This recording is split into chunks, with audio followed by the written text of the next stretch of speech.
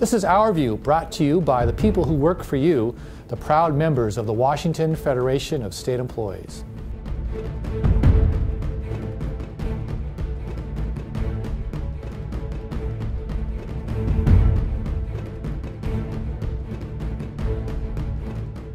The Federation recently met in convention to set and refine their course.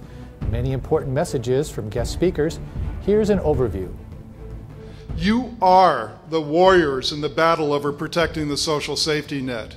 You are the warriors in the battle over fighting for social and economic justice. You're the ones who take care of the sick and elderly. You're the ones who take care of the mentally ill and the developmentally disabled. You're the ones that take care of our injured workers. You're the ones that take care of the unemployed. You're the ones who take care of our parks and our environment. You're the ones that make sure that we have clean water to drink, clean air to breathe. You're the ones that make sure that our food is safe to eat, and on and on and on. You are the social safety net. 46 million Americans. 46 million Americans. 1 out of 6 are poor. That's more than the populations of this state, New York, and Florida combined. The poverty rate is the highest it's been in almost 20 years, and the typical family got poorer in the last decade. Now get this, yet the average paycheck for CEOs at big companies was $11 million last year. $11 million, 23% higher than 2009. This inequality has a huge impact on our quality of life. Not only does it affect working families today, if it continues, it will limit the opportunities our children will have for tomorrow. The issues we take on are not determined by political ideology, but by our mission. And our mission remains standing up for our members in every state, in every city, in every county where our rights are at risk and public services are being dismantled. You know, we've built strong coalitions wherever we're under attack. We've developed that Main Street movement consisting of students and retirees and civil rights organizations and the faith-based community. And all over this country, we are saying enough is enough.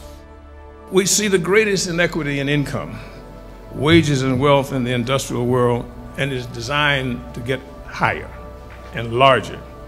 We see 1% of the rich and wealthy owns 30% of the wealth of this nation. There's just something wrong with that. 1% breaks in 20% of the income in a 12-month period. Now, there's nothing wrong with being rich. I suspect every one of us would want to be rich. But why then, if you've got access to all that you can possibly use, you want to punish those who are struggling to survive? Those are the two philosophies that are at war right now. The top 10% of our folks are better off than the bottom 50%. There's something, when I say this, people say, well, you just want to start class warfare. Yeah, absolutely. We have to talk about these kinds of disparities and differences. We're all familiar with the process by which you divide people into neat little packages and boxes and squares. You draw on those things that they fear the most. You use the divisive tactics that set one group against another, so they never come together and think about their own interests. To keep us confused, they said region against region, black against white, brown against this. And we spend our time worrying about the petty piques we may have with each other, as opposed to who's driving to the bank with all of the wealth that we need to have a decent country. So brothers and sisters, we are AFSCME. We are the biggest and we are the best public sector union in America.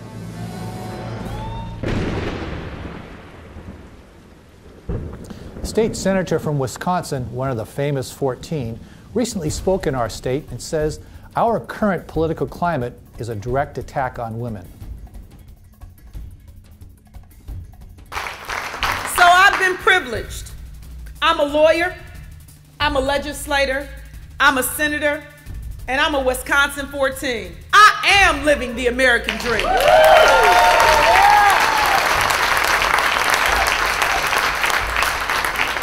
And it's all because of the foundation upon which I stand.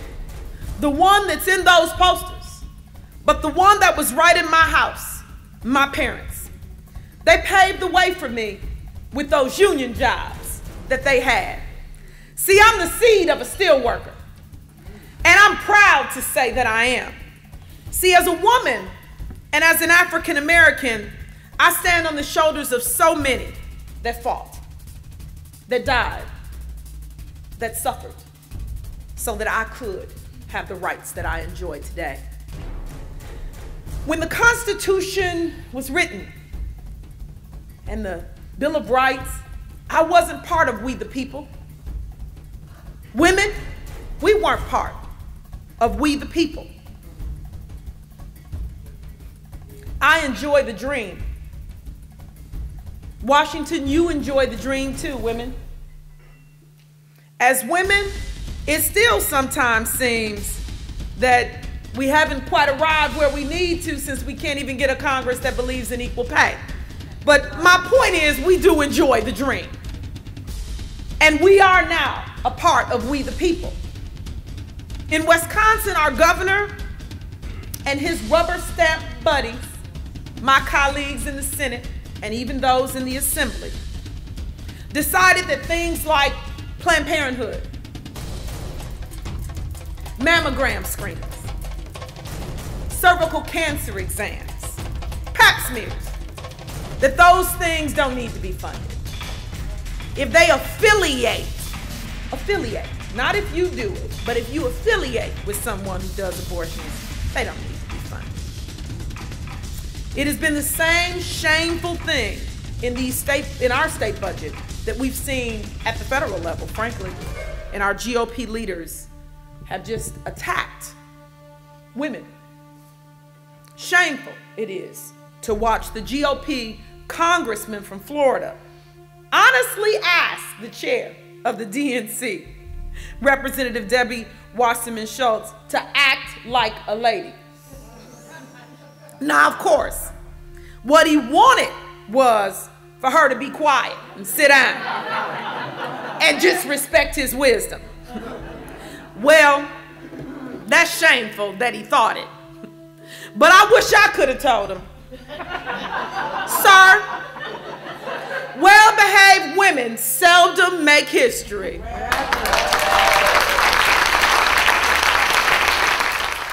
State employees are saving tax dollars and leaving a smaller footprint on the planet by composting tons of the daily waste from the state capitol.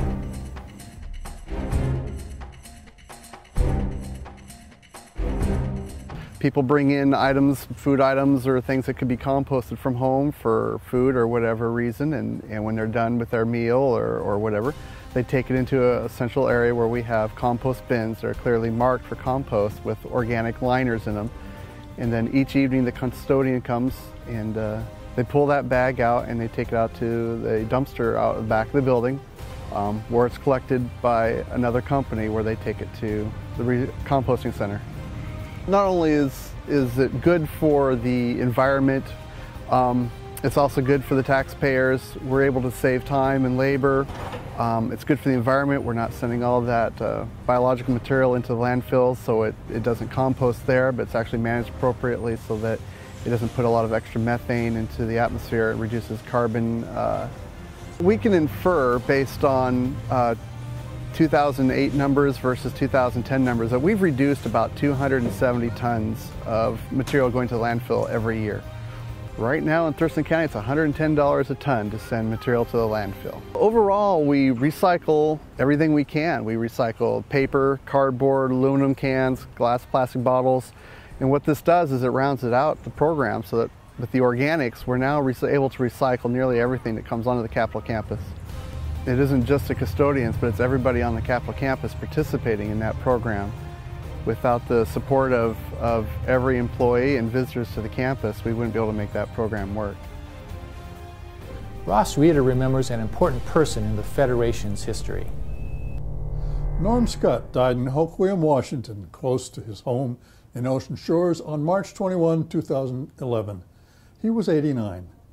Norm Scott was the Federation of State Employees' first executive director from 1952 to 1974. During that time, he established the Federation as the state employees union, instituted a civil rights committee in the early 1960s, and instituted the drive that brought comparable worth and pay equity to existence.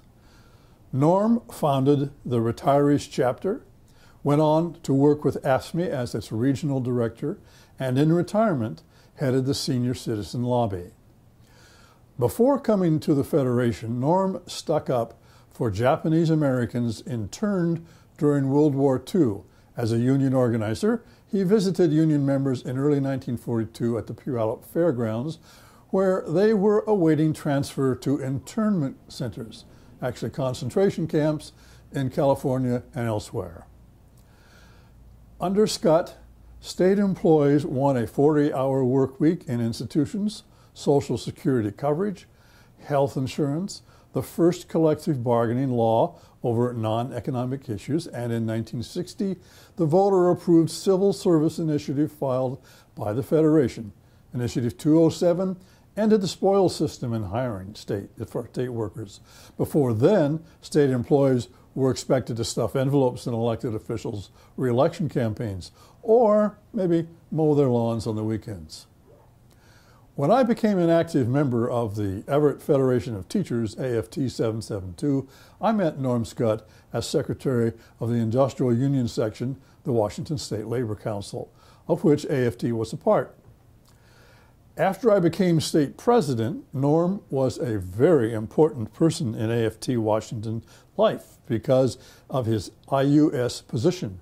We were an organizing union. In the time I was president, AFT organized over half of the community college faculties in Washington.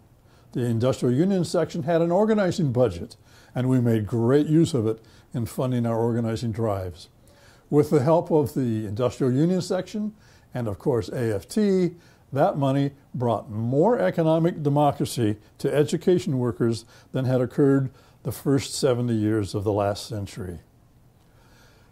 Norm said, if there's any message at all that I think everybody in the union should try to get to the new members is that it's not just what the union accomplished, all these things for you.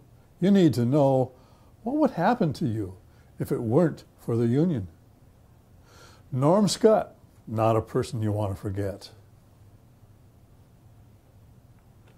This has been Our View, brought to you by the members of the Washington Federation of State Employees. We remind you, when you accept a paycheck for your hard work, you don't give up your rights. Thank you, and watch again next month. But apparently the rich has an insatiable appetite for everything. They have a need for power beyond any that they would want to exercise or use. And it's funny that it's always on somebody who's on the bottom of the ladder. If the rich fought with the rich, that would be cool as far as I'm concerned. But they want to fight with folks who are struggling just to get by. Every statistics you look at now points to the decline of the middle class. Decline in general for the middle class, and a decline in the quality of life for just everyday working people.